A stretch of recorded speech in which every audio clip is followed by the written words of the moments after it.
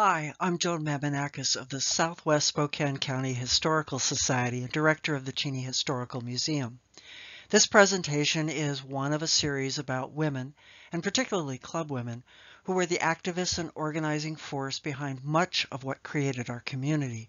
Our story today is about our first two parks. I'm going to talk a lot about the Tillicum Club, and that's because our museum was started by the Tillicum Club women and operated by them until 2011. We have their records, so we know a lot about what they did. Now, they were not by any means the only women's club or organization in Cheney, let alone the surrounding countryside. The Women's Relief Corps, an auxiliary of the Grand Army of the Republic, the Royal Neighbors were women connected to the modern Woodmen Fraternal Lodge, Eastern Star connected to the Masons Lodge, Rebecca's of the Oddfellows, the Women of Mooseheart, the Grandmothers Club, the Mothers Club, the PEO chapters, all were involved in civic actions to help our community. So when I say club women, I include many more than just the Tillicum Club. The block of land across D Street from the county courthouse and jail was owned by the Northern Pacific Railroad. The vacant block had a few trees, a lot of rocks, and debris from nearby home construction. In this etching from 1884, you can see a number of tree stumps. Horses were tethered there, and teams and wagons were left there while business was being done in the county offices. Now, there are stories that a tree on this land was used in some early lynchings, but we have no direct evidence. And when I look at the trees standing behind the county jail, I wonder if one of those might have been a better candidate for expedient mob justice. In 1896, the Northern Pacific Railway Company deeded this block of land to the city of Cheney for the purposes of a city park. Let me introduce Alice Buchanan. She was a charter member of the Tillicum Club, and in 1924 she wrote a letter recalling the club's involvement in creating a useful park on that bit of land. She wrote, "In October 1905, when some of us were pushing baby carts over rattling board sidewalks, members of the Tillicum Club learned of the block of land that the railroad had given the city for a park. It was from this that they decided that this was a project worth pursuing, and they drafted a petition." I love what Alice wrote here. "Very timid clubwomen appeared before the mayor and city council with a humble petition that the Tillicum Club might be responsible in interesting the cooperation of the community for creating a city park on that land. And although we were given little encouragement, we were allowed to go ahead." The task looked hopeless. The block of land had a number of native pine trees, but it was most unsightly, with boulders, broken tree branches, rubbish, and very poor soil. The Tillicum Club women engaged with the Men's Commercial Club, which was a forerunner of today's Chamber of Commerce. And in March of 1906, the two launched a project to create City Park for Cheney. The women pressed forward with a publicity and fundraising campaign. They held dinners, special events, sought out volunteers, and engaged the community spirit to get the project going. The Commercial Club organized the labor force and teams to clear away the rubbish, branches, and rocks. And here when I'm talking about teams, I'm not talking about teams of people, but teams of horses and wagons, which they also used to haul in the good soil to cover up the hard pan. Now, the women were also in charge of making sure that the laborers had plenty of refreshments for all their hard work. The Cheney Public School was right across the street from the park, where the old county courthouse had been, and the teachers and school children did their bit, as Alice said, by raking up rubbish and serving hot coffee and lunches to those who were doing the teamwork. The rehabilitation of the land took several years. Fundraising continued, such as an event that was held in May of 1909. The Spokesman Review wrote, "The Civic Improvement Clubs of Cheney have arranged a tag day, proceeds to be used for the improvement of City Park.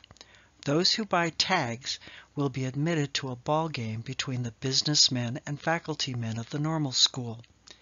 They later reported that the event netted $35, and that it was the Commercial Club and Tillicum Clubs who have planted the lawns and shrubs at the park. In October that same year, the two organizations held a cafeteria supper for the benefit of the park, and it made the park fund richer by $50. Alice Buchanan wrote that in the spring of 1910, when the park looked very inviting and usable, Mrs. R.G. Nellie Andres, a club member, had the inspirational idea of having a community celebration in the form of an Old English May Day. Now her suggestions were carried out, and a lovely May Queen with golden red hair was chosen. She wore a simple white dress trimmed with real garlands, and she was carried in a green-bowered litter by 6 stalwart young men. The Queen's litter was followed by Robin Hood's band and other fantastic costumed groups. Now there were no automobiles in that first May Day, but this was the beginning of the annual May Day Festival in Cheney.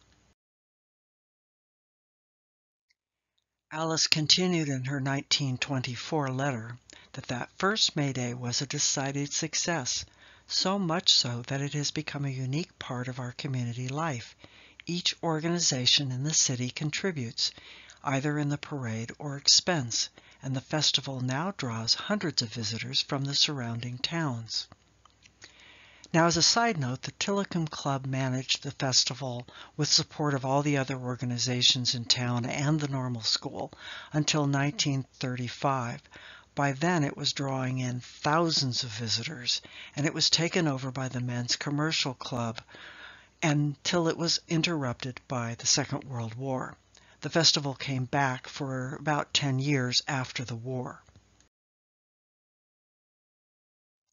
These are Tillicum Club women dressed in costume for that very first May Day.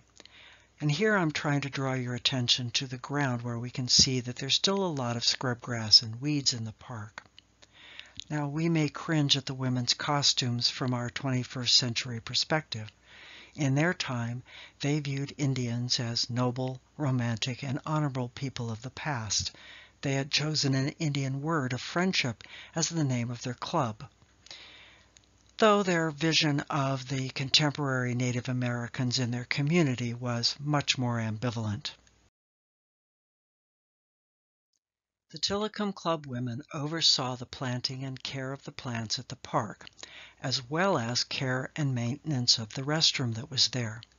They solicited their husbands to help with the planting of trees and shrubs, and their children helped with weeding, planting flowers and bulbs, and watering the lawn and flowers with watering cans from the hand pump in the park.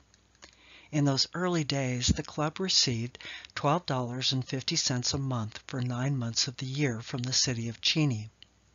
In 1913, they listed expenses as $2 for a rose bush plus 35 cents for the delivery of the bush.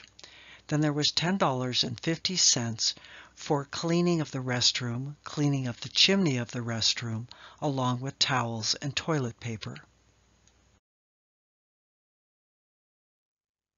In 1922, the women convinced the city to add a drinking fountain to the park.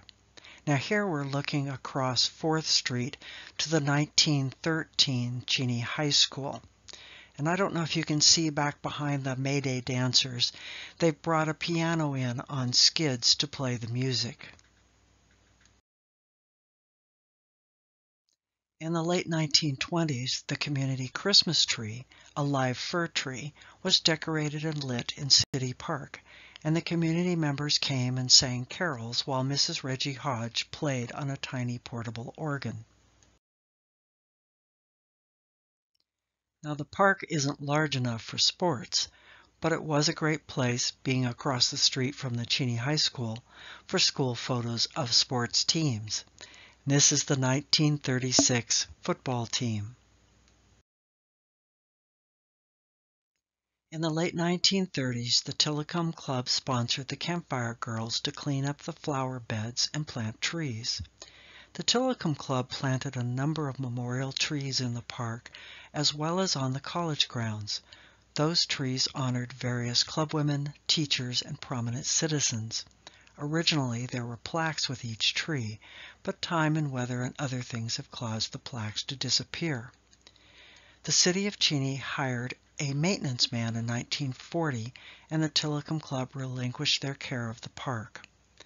In 1945, as seen here, the Campfire Girls planted a blue spruce as a memorial to their organization. That same year, the Grandmothers Club planted a tree in memory of the soldiers who lost their lives in World War II. In the late 1930s, the women's clubs of the community raised funds to provide equipment for the community playground at City Park. And in 1943, the Tillicum Club sponsored the building of 4 picnic tables for the park to be placed near that playground. Now, there's still a community playground in the park, but back in those days, we had the kind of playground equipment you could kill yourself with. Private individuals proposed to the City Council in 1967 the redevelopment of that property to hold a new medical facility. This spurred the Tillicum women to action.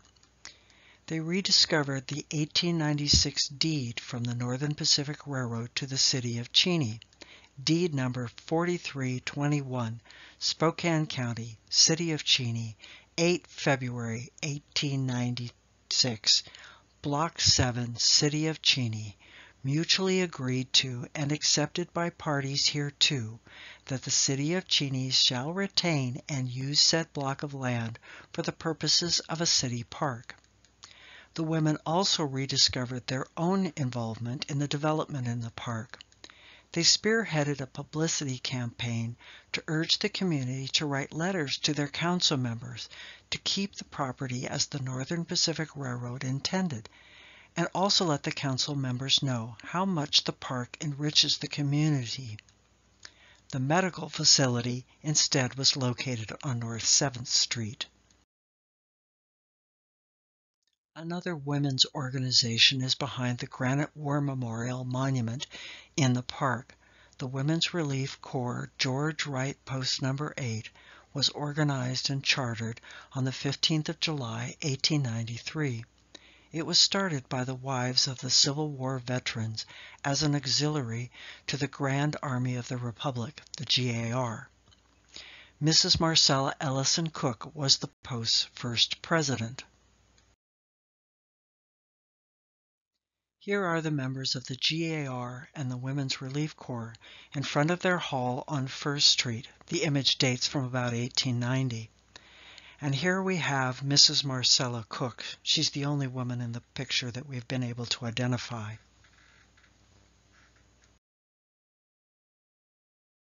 The Women's Relief Corps embarked on a project of putting a monument in the park to honor the Civil War soldiers.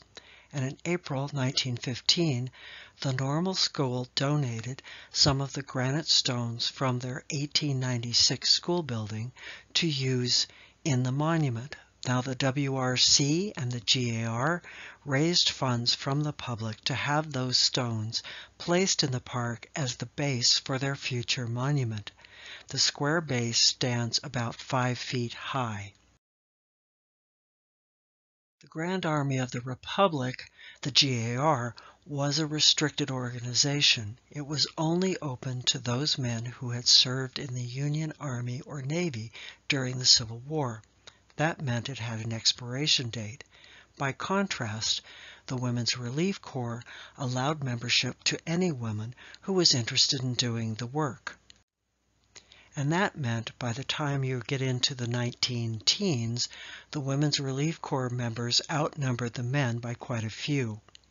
Now the women held monthly meetings dinners and other social entertainments to help bring the old men out for some social interactions.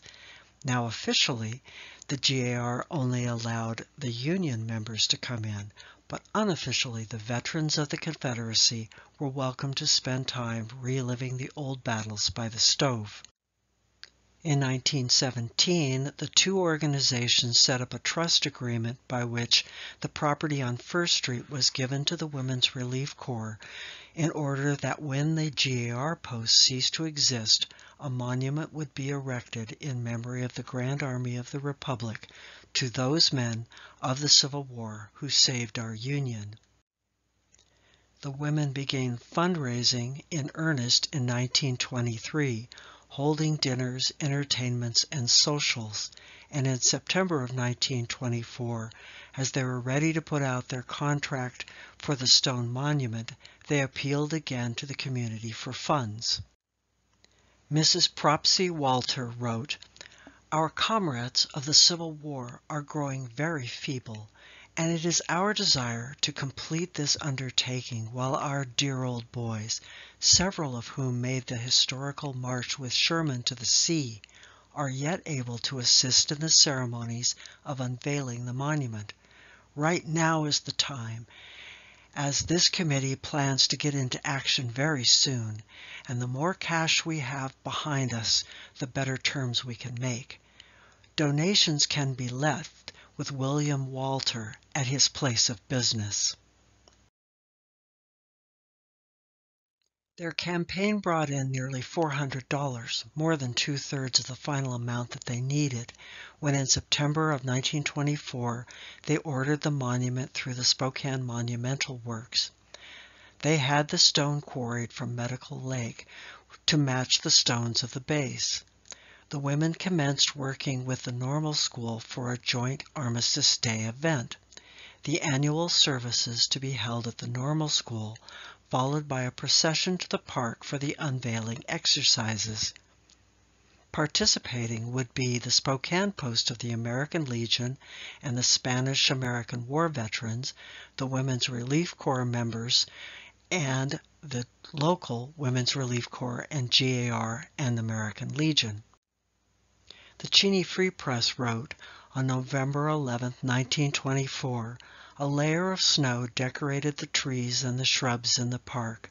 Several hundred persons attended the service in the city park Armistice Day when the monument erected by the local Women's Relief Corps was unveiled.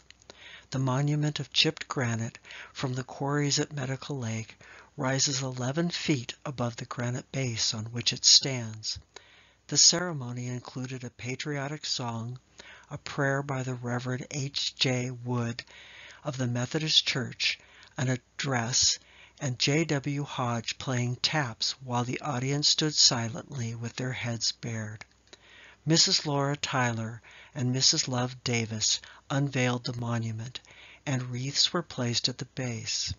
Mrs. Tyler gave a short address on the Corps' efforts, which brought the audience to tears as she eulogized the soldiers, living and dead, who fought for the United States, ending with, "Long after we who have erected it have passed on, this monument will stand here, a silent reminder, not only of the sacrifices they have made for us, but of the trust and patriotic duty that is ours." Then the crowd joined in singing the song America. One side of the monument was dedicated to the soldiers of the Grand Army of the Republic, another to the Spanish-American War veterans, and a third to the soldiers of the World War. Didn't have a number yet. On the fourth side was the name of the local WRC chapter and a brief tribute to the soldiers who fought under the American flag. On Memorial Day in 1964, members of the Women's Relief Corps General George Wright Post No. 8 placed wreaths on the monument. This is a rather poor newspaper image, but from left is Mrs. Alma Flicky, Mrs. Pete Bilsbach, Mrs. Eva Potts, and Mrs. Mary Maddox. If anyone knows Mrs. Bilsbach's first name, please leave it in the comments below. I would love to reunite her with it. The Women's Relief Corps continued into the 1980s in Cheney, and then the post was transferred to Spokane.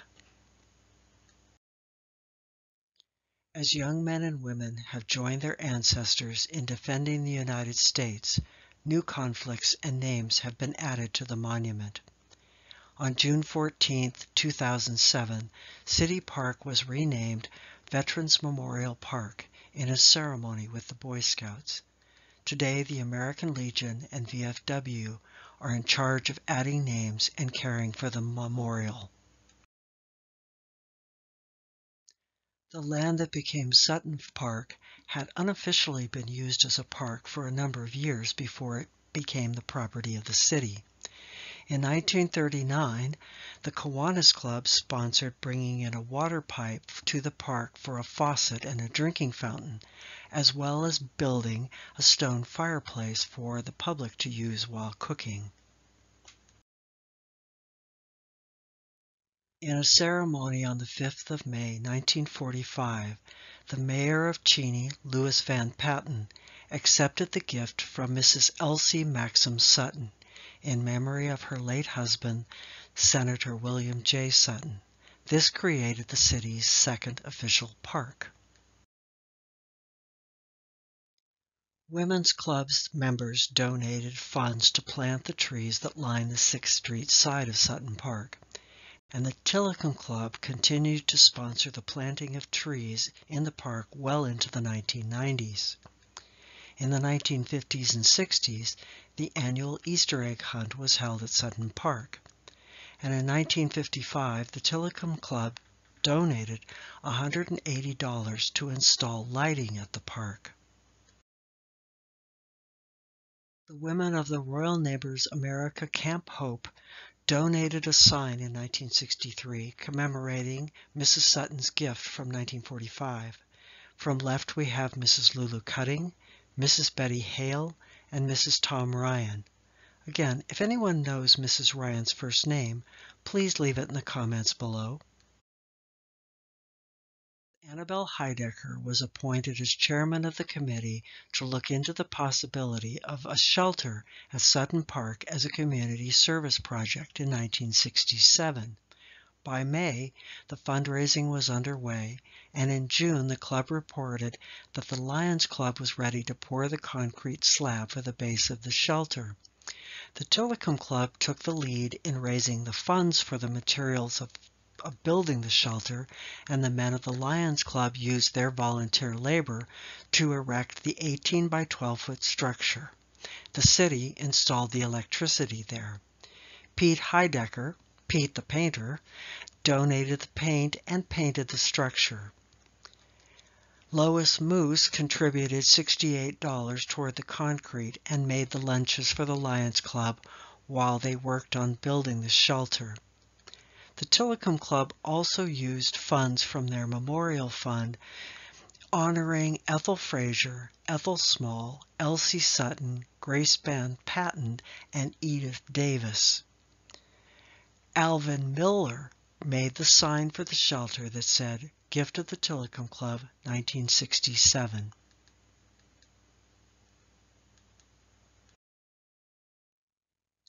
Today the shelter is still being used, and if you notice where the drinking fountain is and the park bench, that's where the 1939 rock chimney once stood. And now a quick mention of sidewalks and street trees.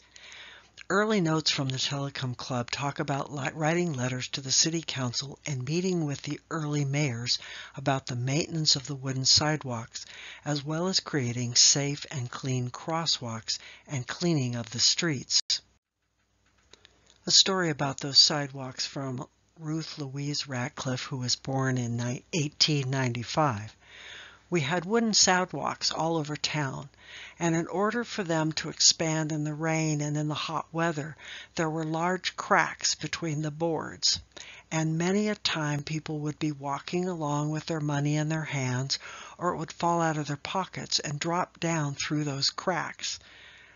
There were always quite a few coins to be found under the sidewalk. That made a lovely pastime, for the boys mostly. Sometimes the girl would spy the money, and then the boys would go in to retrieve it. I don't remember exactly how they got it out. Maybe they took a hook or used a stick to bring it to the edge so that they could dig it out. Anyway, it was quite a pastime in those old days when we were children.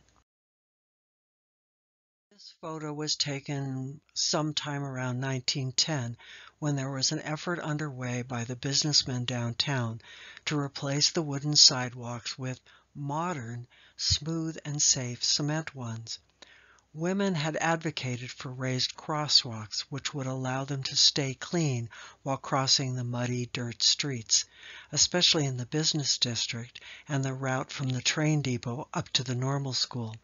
Some businesses even advertised about the sidewalks along the entire block of their business for the convenience of the ladies. Women also pushed for the planting of trees along the streets, both for beautifying the town, but probably more importantly for cooling the hot summer streets, businesses, and houses. They wrote letters to the newspaper encouraging the community members and the city to make an effort to plant trees throughout the city for shade. In the 1930s, County Commissioner Sam Webb worked with the Washington State College, now WSU, to bring in and plant black locust trees along the streets in Cheney. Those trees were recommended by the college as fast-growing shade trees without having invasive roots. They stood up well to our cold winters, and our hot summers, and a few of those trees still can be found throughout the city. The Tillicum Club and other women's clubs also had trees planted on the college campus and through many of our parks. Here's an example of one that was planted in 1949 near Senior Hall. It still stands today on the college campus. I want to thank you for joining me today for this story. And if you have any ideas for things you'd like to see in future videos, you can write to me at the director, cheneymuseum.org. You can also find us on Facebook, Instagram, and on Pinterest.